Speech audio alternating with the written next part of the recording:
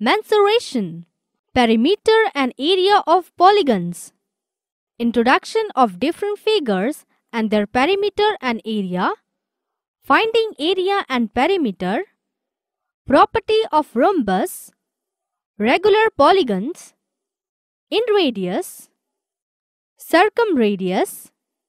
Perimeter and area of regular polygons.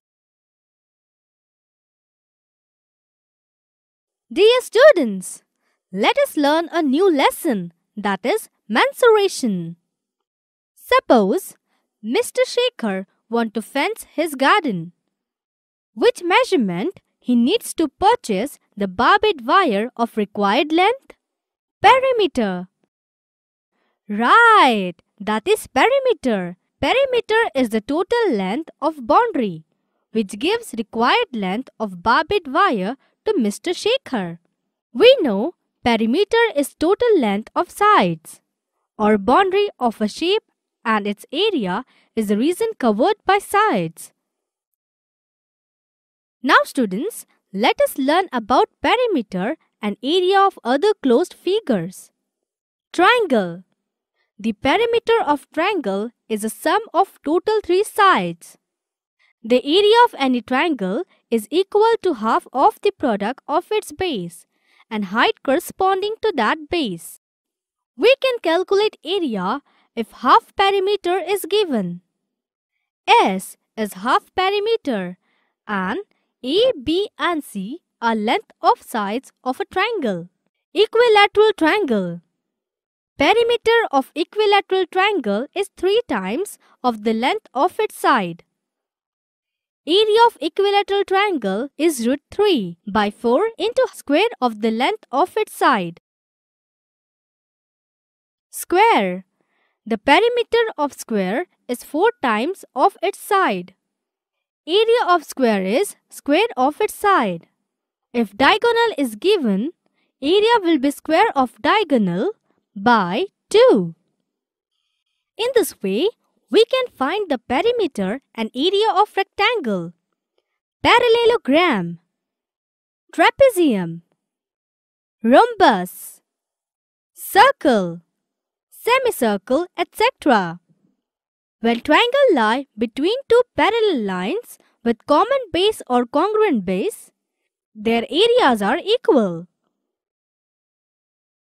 Mr. Sham got a piece of land from his father. Now he is worried about how to measure its area. Let us solve his problem.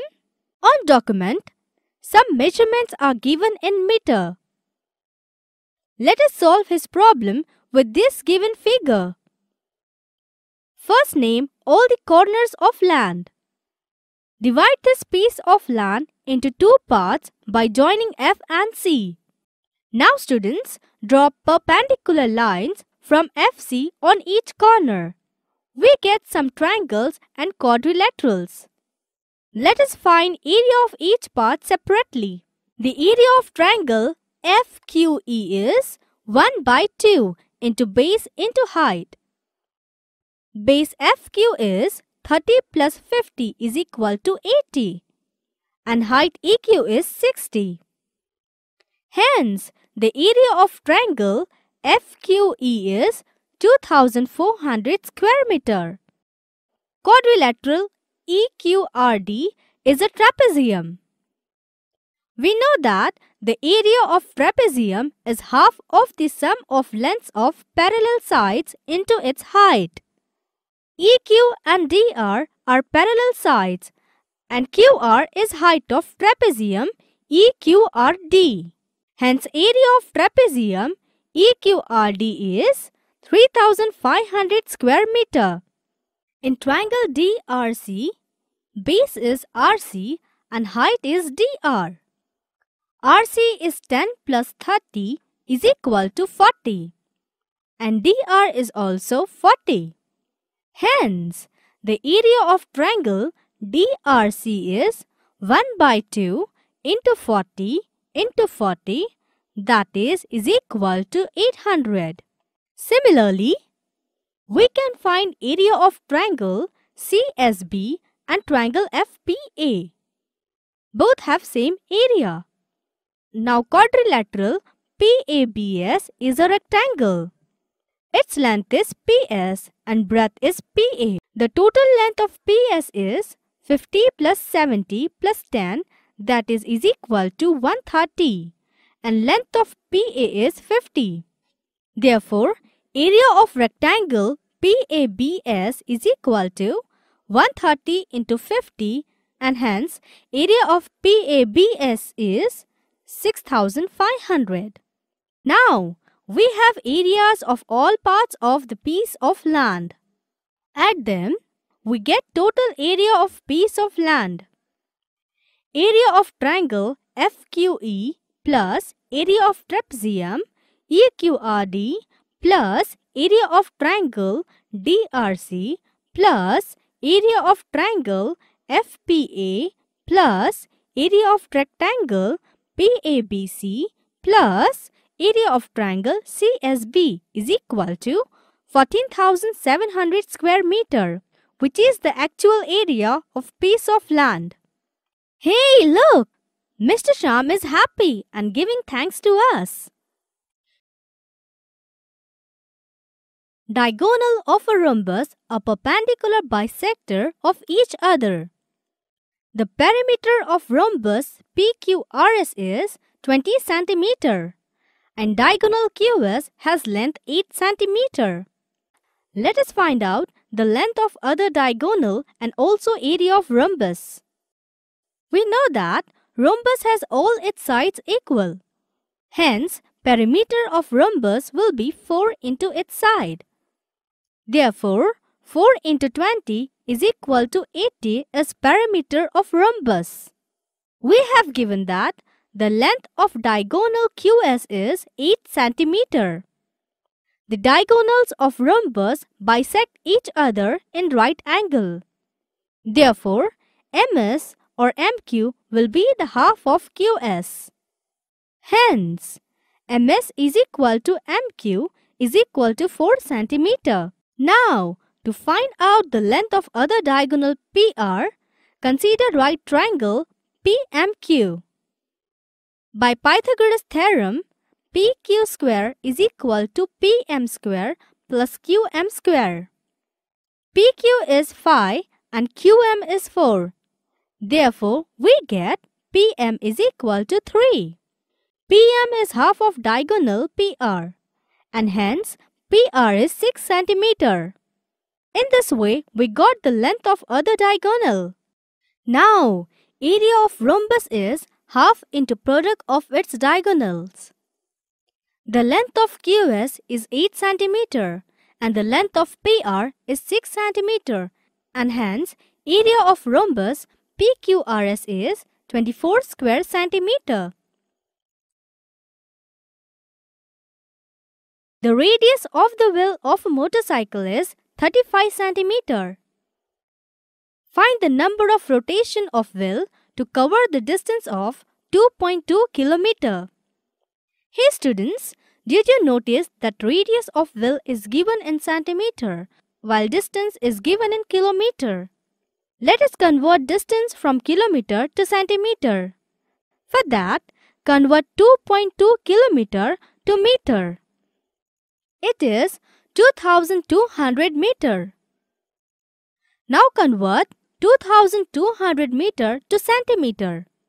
It is 2,20,000 centimeter. Now, the radius of wheel is 35 centimeter. We know that circumference C is equal to 2 pi r, and hence circumference of wheel is 2 into 22 by 7 into 35. Hence, circumference of wheel is 220 centimeter. Let us mark point here and make one rotation. This distance is covered into one rotation, and one rotation means circumference of wheel. Now tell me, how many such rotation of wheel required to cover the distance of 2.2 km? The answer is distance covered divided by circumference of wheel. Therefore, Number of rotation of wheel is equal to 2,20,000 divided by 220. Thus, number of rotation of wheel required to cover distance is 1000.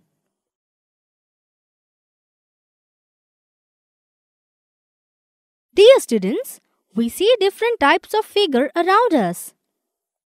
Let us study them. Polygon. A simple closed figure formed by line segment is called a simple polygon.